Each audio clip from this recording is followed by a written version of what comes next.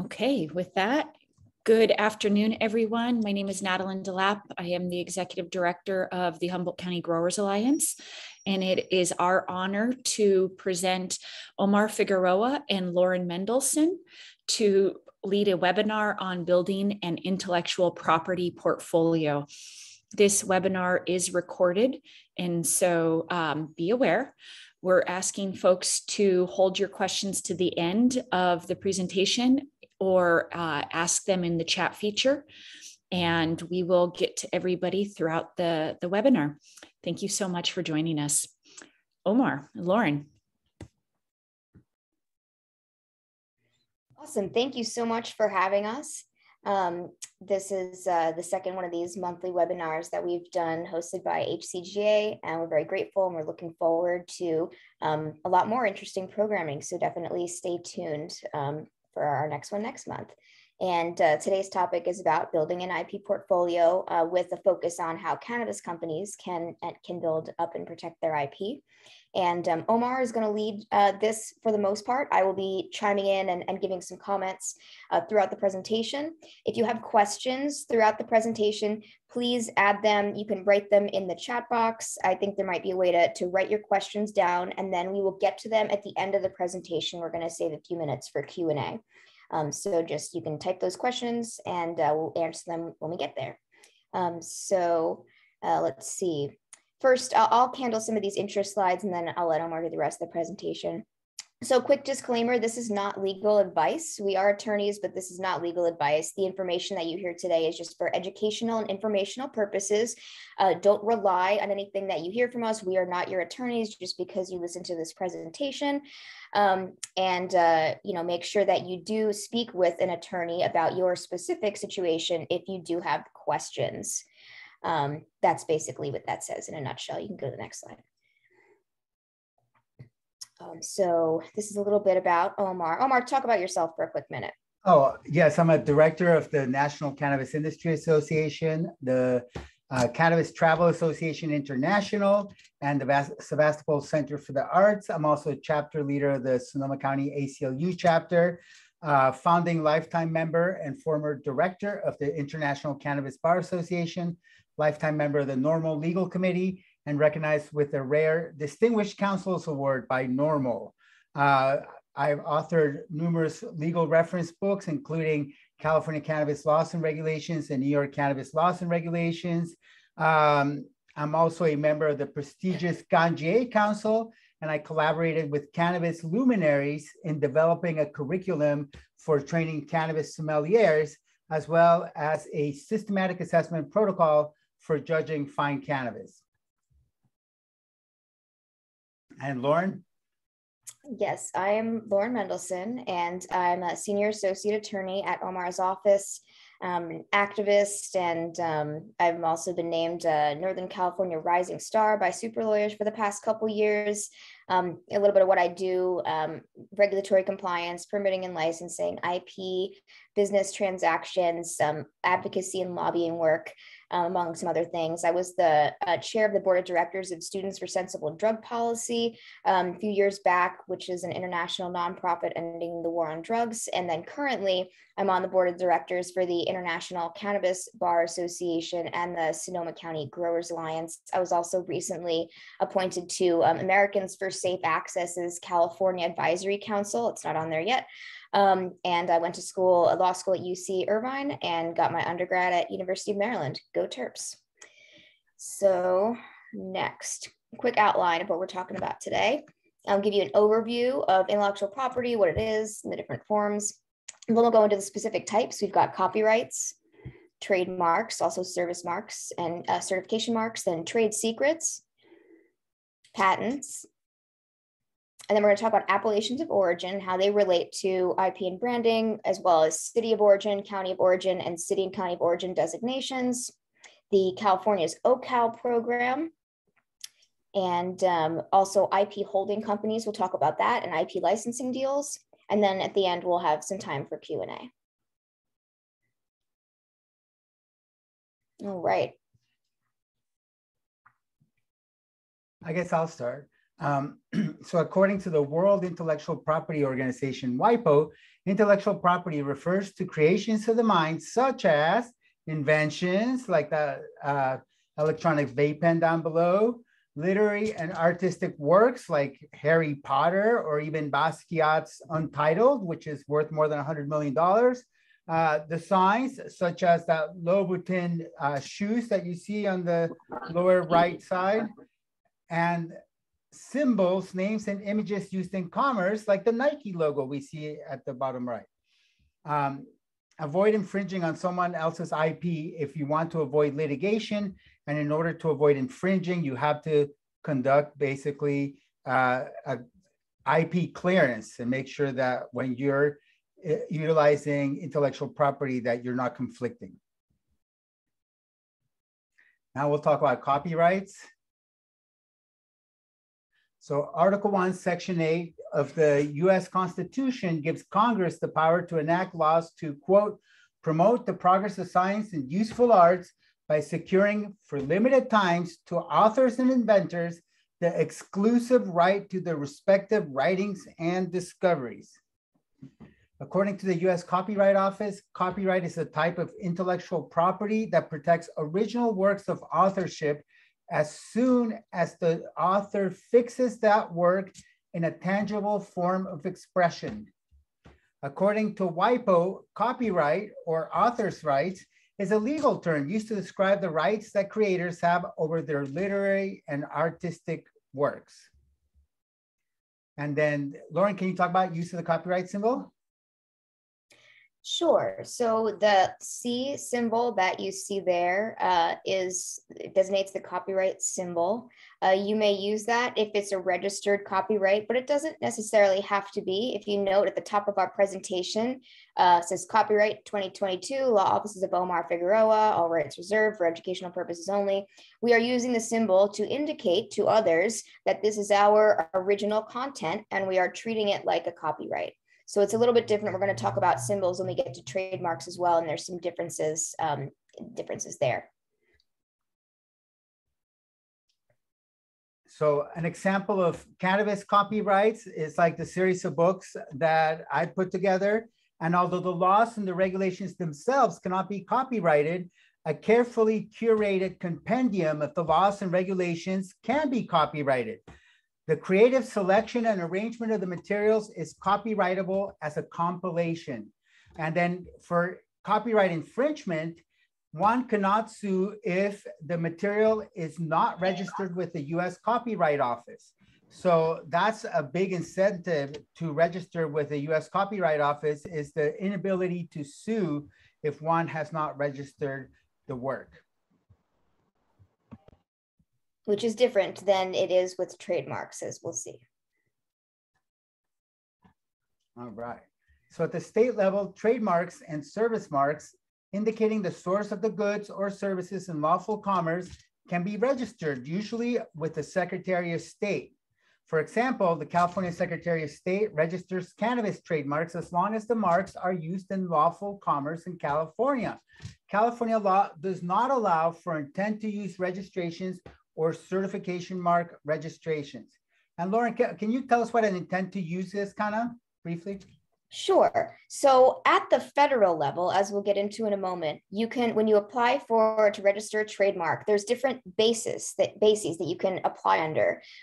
One of them is called in use, which means you are currently using that mark in legal commerce.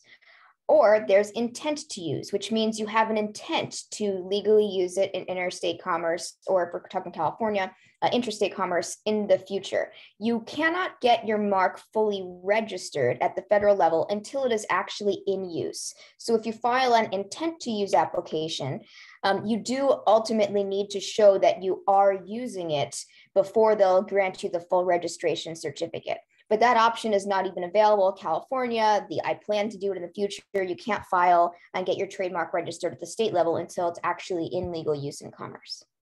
And then what's a certification mark, and can you do that in California?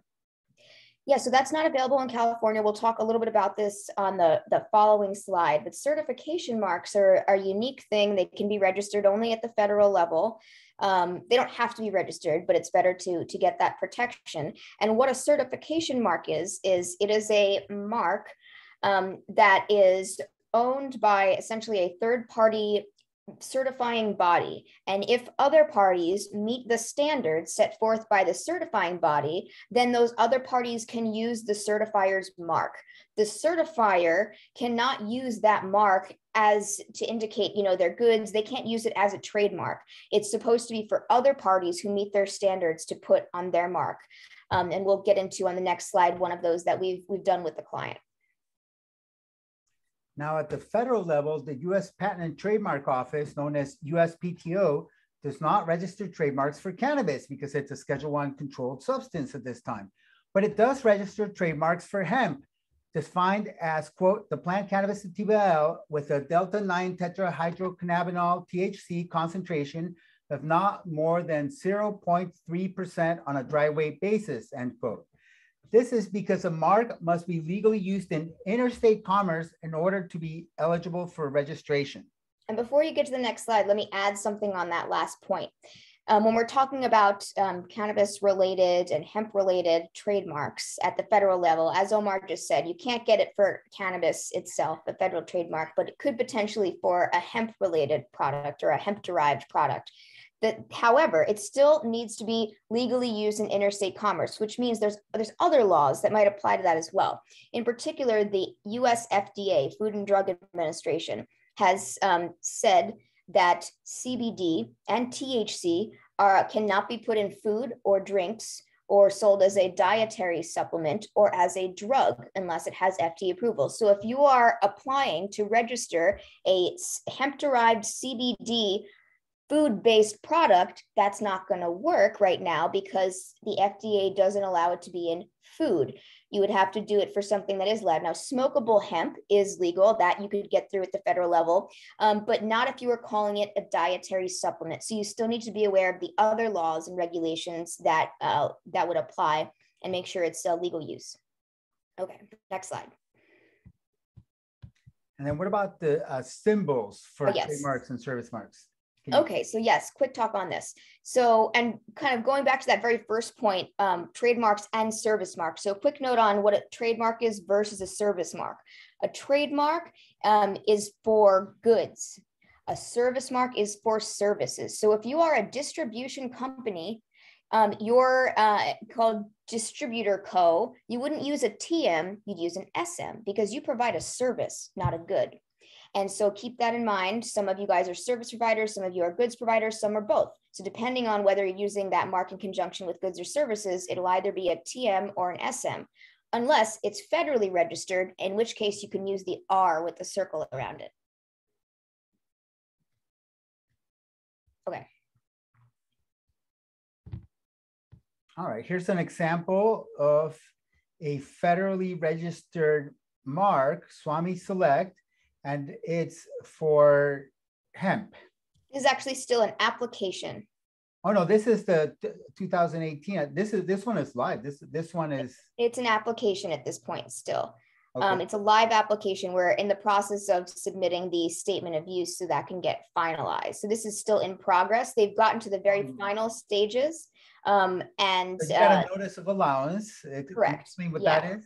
So it's listed in it's been published in the Trademark Gazette, which is what happens once the USPTO gets through reviewing it and says, okay, this doesn't look like it's going to infringe. This looks like it is good to go. We've addressed any potential issues regarding illegality or anything like that. We've really worked and crafted this description of goods and services so it complies with federal law.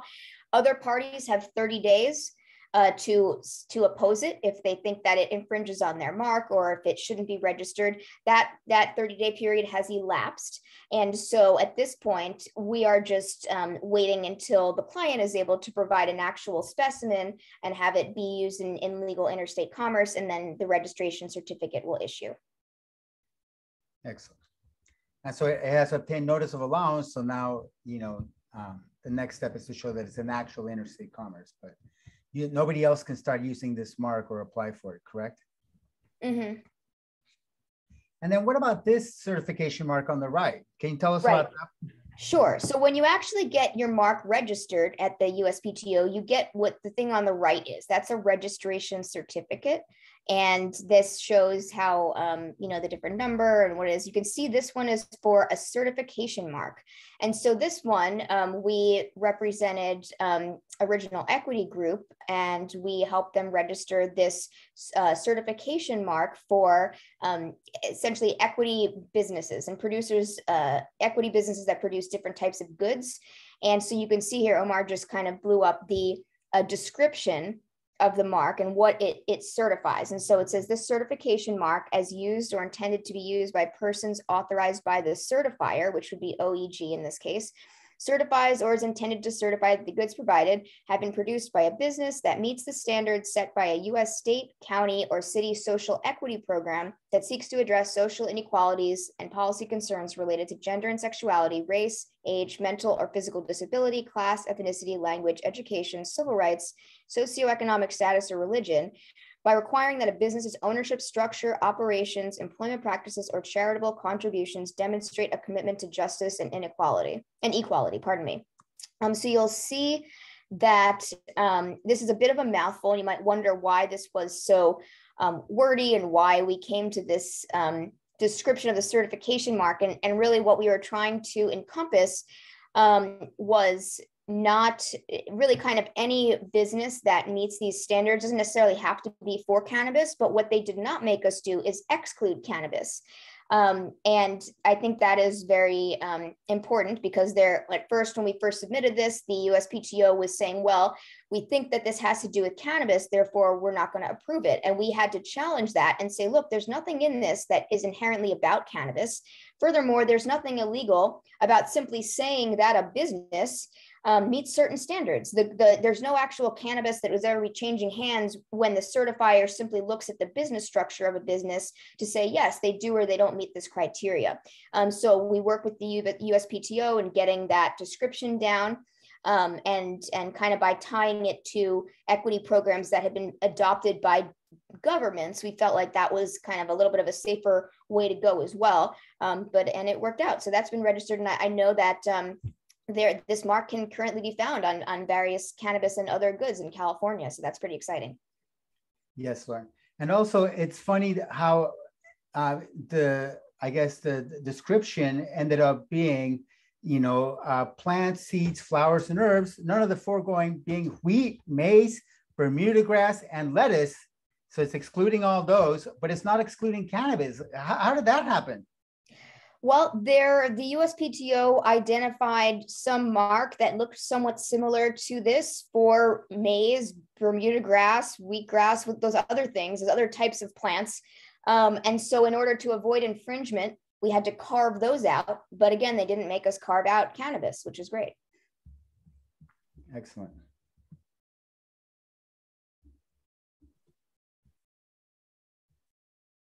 All right, so let's go to discuss some issues involving cannabis trademarks.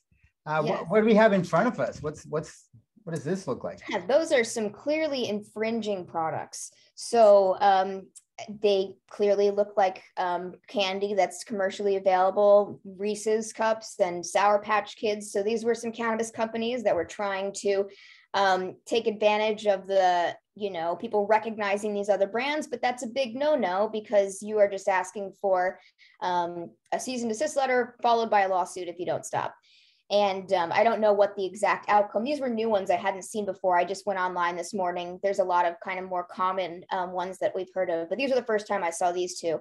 Don't do that. Don't do that. Let's see, this next one.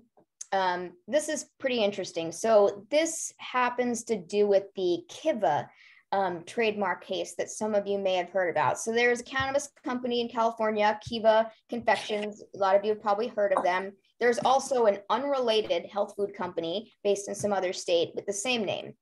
And this lawsuit was over who has the right to the name Kiva. And there was a lot of back and forth. The case went on for a while, but ultimately, what the cannabis company in California was trying to argue is that, look, we've been using the mark for a longer time than the other company has. So therefore, and it's been legal in California, we've been following California laws, so we should have the superior rights to the name. The other company had it registered at the federal level, but they didn't start using it until afterwards. Well, this was a federal case, and the judge decided that the common law rights of the California Cannabis Company, even though they existed longer, could not supersede the federal trademark rights of the other company. And so this is relevant for cannabis companies. If you don't have a federally registered trademark, you can't just rely on the fact that you've used your mark in California for 5-10 years if another company is able to get a similar mark registered at the federal level and tries to sue you. Unfortunately, at least the way this case has come out so far, it seems as though they would have a superior right to that. So that's an interesting case. This other one that just popped up, this is a recent case where there was an application, an intent to use application for tea. And one of the types of tea, like herbal teas, was going to include CBD. And it was intent to use. And if you recall a few slides ago, I said that the FDA is not okay with CBD going in food or drinks. Tea is a drink. And so the USPTO was not going to register this mark because they said it wouldn't comply with the FDA's rules. It wouldn't be used in interstate commerce. The International Cannabis Bar Association just the other day submitted an amicus brief asking that this be registered and that they reconsider this, because arguing that cannabis businesses and cannabis applications are held to a different standard than other types of applications. For example, when pharmaceutical companies go to register the trademark of a new drug they're in development with, they're able to get that registered even though the drug itself has not yet been approved by the FDA. So that would seem to, suggest that these CBD drinks could be approved under an intent to use theory. So that's really interesting. Again, that amicus brief was just filed. You can see February 25th, so I guess about a week or so ago. And it'll be interesting to see how that case turns out.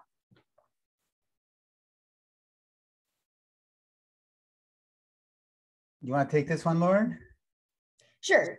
Trade secrets. So trade secrets are defined in California law as information, including a formula, pattern, compilation, program, device, method, technique, or process that, one, derives independent economic value, actual or potential, from not being generally known to the public or to other persons who can obtain economic value from its disclosure of use. And two, is the subject of efforts that are reasonable under the circumstances to maintain its secrecy. And you can see that's where that is from, that citation. What are some common trade secrets? Client lists, secret formulas, secret recipes, different business practices. Some other famous trade secrets include a Google search algorithm, the recipe for Coca-Cola. They're not registered because that would destroy the secret. They're valuable because they're secret. And you can disclose them to certain people like employees or things like that, but it has to be under a very clear agreement that says what they can and cannot do with that information, who, if anyone else, they're allowed to disclose it to, what the penalties are if they do disclose it in an unauthorized way. So that's how you can protect those. And they're also protected under federal law, under the Defend Trade Secrets Act of 2016. And the definition of a trade secret in this act protects all types of proprietary info, as long as reasonable measures are taken to keep this information secret and the information derives independent economic value from not being generally known. And you can see here there is a similar type of definition. This is now the federal definition. You can just kind of compare how it looks versus the California one. I'm not going to necessarily go through and read all that, but it's similar to the definition in California law. Now it is critical that you implement a comprehensive trade secret protection program with things like NDAs, like I was just talking about, and so forth. All right, patents.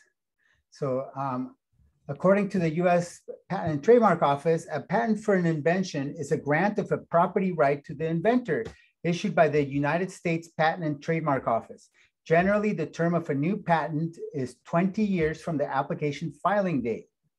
The right conferred by the grant of the patent is, in the language of the statute and of the patent grant itself, quote, the right to exclude others from making, using, offering for sale, or selling the invention in the United States or importing the invention into the United States.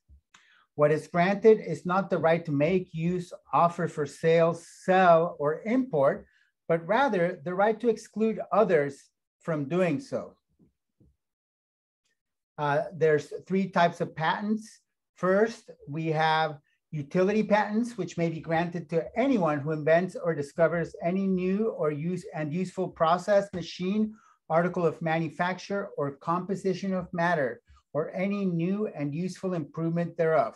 And on the right, we see the self-operated napkin Rube Goldberg machine. There's also design patents, which may be granted to anyone who invents a new, original, and ornamental design for an article of manufacture. And on the right, we see the classic design for the hourglass Coca-Cola bottle. And there's also plant patents that may be granted to anyone who invents or discovers and asexually reproduces any distinct and new variety of plant. And on the right, we see the claim for the Haas avocado. And these were all like registered patents. Now, for plant patents, which are for asexually reproduced plants, there's a limited scope of protection. The protection is limited to asexual reproduction. So the patented material cannot be asexually reproduced or cloned without permission. A plant patent provides no protection against unauthorized sexual reproduction via pollination. And down below, we see a granted US patent given to Steve Covey for his Ecuadorian sativa. And here is the description of the Ecuadorian sativa. The new strain has energizing and motivating psychoactive effects as opposed to the lethargy normally associated with the subspecies indica and shows hypotensive effects. Morphologically, the plants have a few branch hairs on the stem that are not characteristic of the species, but are ordinary in most other respects. And you have to show for a plant patent that this is something that's new and unique. It can't just be something that's out in the public domain. And if I can just add real quick, so you all watching now might notice that, hey, this is a patent for cannabis, but we were just talking about how trademarks, you couldn't get one for cannabis at the federal level. And that's because the patent law at the federal level does not have a requirement that the object being patented be legally used in commerce the way that the trademark law does. Copyrights do not have that same requirement either. That's how Omar was able to copyright his books about cannabis laws. So it's really just trademarks that have that legal use in commerce requirement. That's a really good point. Somebody can patent nuclear weapons and yet they're not in lawful commerce because they're forbidden by arms control treaties.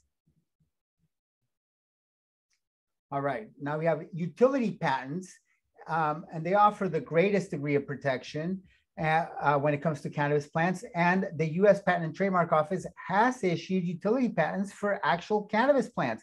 And here we have like the first one that was issued, and look at the sweeping claims. It says, in some embodiments, the present invention provides specialty cannabis plants having a THC content that is more than 2%, but less than 90%, and a non-THC cannabinoid content based on the dry weight that is more than 1.5%. And then it shows like all of the possibilities, which is an extremely broad claim. And I think was only, this patent application has been granted. It was not challenged at the time that it was proposed. I don't know if it would survive any challenge in court on the basis that this clearly encompasses prior art. Cannabis in the public domain. I know that there's cannabis out there before this patent was granted that had some of these percentages. And this patent was granted in 2015. And it's such a broad patent that who knows if it will stand. But this is the kind of stuff that USPTO is granting patents to. What are your thoughts, Lauren? I think it is very broad. I think that really the issue was there was not, because cannabis is still legal at the federal level and is only recently being legalized at the state levels, there is not an easy database of the prior art that people at the USPTO can go to look and see, did this thing exist or not? Because a lot of folks weren't uploading information about their cannabis strains to the internet in fear of getting arrested. And so the information's out there, but it's not in the places that USPTO is used to looking for it. And so I know there have been some efforts to create prior art databases in cannabis and more recently in the psychedelic space, because there's a huge patent rush happening in psychedelics right now. Mm-hmm. But yeah, this is definitely, there's not every patent is issued, that is issued should be issued. But again, if no one opposes it and if they don't find it, then they're not going to know. Now let's switch over to appellations of origin. Can you take this one, Lauren? Sure. So appellations of origin, now California requires CDFA to establish a process whereby licensed cultivators can establish appellations of origin, including standards, practices, and cultivars applicable to cannabis produced in a certain geographical area. And these are terroir-based, these appellations. An appellation of origin shall not be approved unless it requires the practice of planting in the ground in the canopy area and excludes the practice of using structures, including a greenhouse, hoop house, glass house, conservatory, hothouse, and any similar structure and any artificial light in the canopy area. So needs to be fully outdoor, no artificial light. And they're not, the appellations program, they've adopted their final regulations, but they haven't started taking in the applications in yet. They anticipate that'll happen later this year. First, they have to get the people who are going to be like the certifiers, the folks that are going to review the applications for the appellations. They have to select those folks first. And so let's see, administrative structure. There's going to be a virtual stakeholder meeting sometime soon. I haven't heard anything further about that. You can see on the right is the mark that a particular group of cultivators has developed for the appellation that they are seeking to establish. And so that is, we are working with them on that. And this is related again to your trademarks and your branding. That's why this is part of your IP, and as well as your trade dress. You can't say it's your trademark, but it is something that you would be able to put on your products, and from a branding perspective could help. So the petition to establish an appellation of origin, this goes through some of the different requirements for those petitions. You need a description and of name and history of the proposed appellation of origin, including an explanation of how that name has been used in the geographical area, maps and a narrative description of the boundary of the proposed appellation, a narrative description of the distinct geographical features that affect cannabis production there. You have to identify at least one specific standard, practice, or cultivar requirement that acts to preserve the causal links between one or more distinctive geographical features and the cannabis, including a description of the mechanism by which the requirement preserves or maintains the causal link, and a clear distinction between cultivation methods which are allowed and prohibited under each requirement. So there's a lot that you need to get together for there. And the purpose of all of that, again, is to draw the connection between why is this geographical area so special? Why does this deserve to be its own appellation? What does it do to the cannabis that makes it special? What do people do to their cannabis, and how do they grow it in this area that makes it special? And you got to, again, tie all of those back to the geographical area. Okay, the next other type of intellectual property, and this is, I guess, a type of geographical indication, are the city of origin, county of origin, and city and county of origin designations. And in California, in case you're wondering, like, what city and county, what's that about? In California, we have 58 counties and 482 cities and one city and county, and that's San Francisco. Not to be confused with the other cities and counties that have the same name, but are different governmental bodies. Like the county of LA and the city of LA are different things, but the city and county of San Francisco are one. Are coextensive, yeah. Like the county of Sacramento and the city of Sacramento, very different animals. California law requires the Department of Food and Agriculture to establish a process by which a licensed cultivator may designate a county, city, or city and county of origin for cannabis. To be eligible for the designation, 100% of the cannabis shall be produced within the designated county, city, or city and county as defined by finite political boundaries. And on the right, we see some of these, which I think would be valuable in terms of driving sales, like the county of Humboldt. That's like a premium, geographical indicator. The city of Weed has really been trying to play off its name and off the cannabis culture, reverberations of its funny name. And then the city and county of San Francisco also, is something that could be, I guess, I haven't really seen it yet, but I think people could try to capture that, city and county. Lauren, what do you think? Yeah, I mean, I haven't really seen businesses take advantage of this too much. And it's something that, again, as long as 100% of the cannabis was produced within that city, county, or city and county, you could use that, and it could help with your branding. So I'm eager to see if more companies take advantage of that. All right, OCal program. So California has this program for comparable to organic designation for cannabis. It's going to be a statewide certification program that's going to establish and enforce comparable to organic cannabis standards. And if you do get OCal certified to meet their standards, you can use that OCal logo on your products.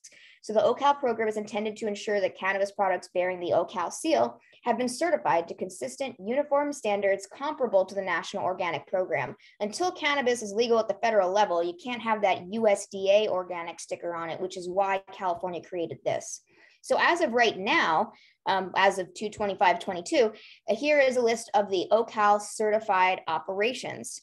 And let's see, and these are just the cultivation. Manufacturers are also getting certified by OCal right now. It's a little bit harder to find that list. I think that's still on the MCSB page potentially, but it is, manufacturers can also get OCal certified if they meet the standards. Here are the cultivators, and there's information about that process on the OCal page on CDFA website.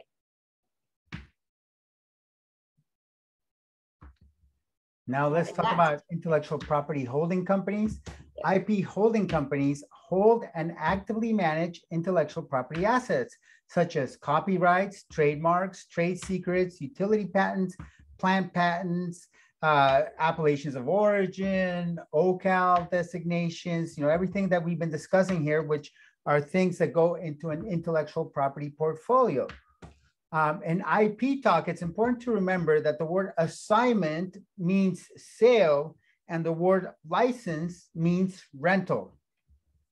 So the way these IP holding companies work is that IP assets are assigned to the IP holding company. So basically the IP holding company buys IP assets and then it rents those assets to operating companies.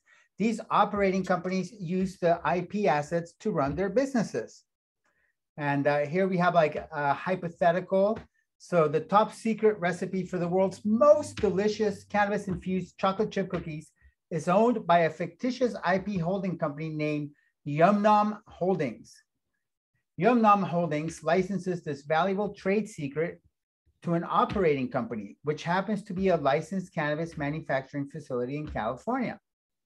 The operating company, which is an IP licensee, uses a top secret recipe and ends up with a best-selling product. In exchange for the IP license, the operating company pays royalties to Yum Nom Holdings. And then imagine licensees in other states and all over the world. Would the royalty payments multiply? Yeah, that's pretty much the business model. It's, And then click one more time. There's one more thing at the bottom. And then I want to say a little bit about this. So you want to make sure you avoid what's called a naked license, which is when you license your IP to another party and you don't have any oversight over what they do with it.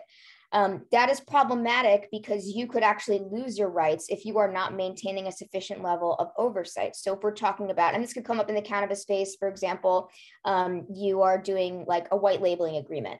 If you, as the brand owner, are not making sure that they're using your brand assets properly, then you could lose your rights. Now, another thing I wanted to note in this diagram how it says there's tax savings and shielding assets. So the reason that you would traditionally separate out your IP into a different company than your operating company is to protect your different assets for some liability protection. If something were to happen at your dispensary, someone injures themselves, you don't necessarily want them to be able to go after your IP as well. So if you have that separated in a different entity, it'll limit the people that can reach that in the event something happens to other companies. And there could, in the traditional space, also be some tax savings there. Now, there is a caveat. It has to do with Section 280E of the tax code. So as you guys all know, cannabis companies have to deal with Section 280E, which does not allow cannabis companies to take their standard business deductions on their federal income tax returns. So that people think, well, maybe if I separate all my IP into another IP holding company, then nothing that holding company does is going to be subject to 280E. Wrong. If all that company is doing is managing cannabis related stuff, it also could be subject to 280E. There's a recent tax court decision that says this. And so if you are trying to utilize this holding company model and not get double hit with 280E, it's important that the holding company has a diverse portfolio of things that it's holding. So maybe you also hold some non-cannabis related IP. Maybe it also has some, I don't know, honestly, just have some things that aren't cannabis in there. And it's not a surefire way to avoid that, but it's definitely going to help your argument and alleviate the likelihood with which 280E would also apply to that holding company. Great point. All right, and I guess now we reach the point of questions and answers. So let's go to the chat. All right, I see one question in the chat so far. So if anyone else does have any questions, feel free to write those in now, but let's go to this one. This is from Corin. If you are operated as a sole proprietor and you are using your potential trademark, would that still be considered in use? Okay. Well, if you are, it doesn't matter what you're legally organized as. If you're a sole proprietor, an LLC, a corporation, a partnership, whatever that person, the legal person is, if they are using the mark currently, then that is in use. Well, I guess that's it. So hopefully that answers your question. Omar, anything further to say there? Yeah, it doesn't matter if it's a sole proprietor or what type of legal entity it is. Now, if you're using your potential trademark, would that still be considered in use? If you're using your potential trademark, then it's considered like common law use of the trademark, but it's not use after you're registered. Mm-hmm. Right. Next question. So to qualify your logo for trademark, it must simply be in use.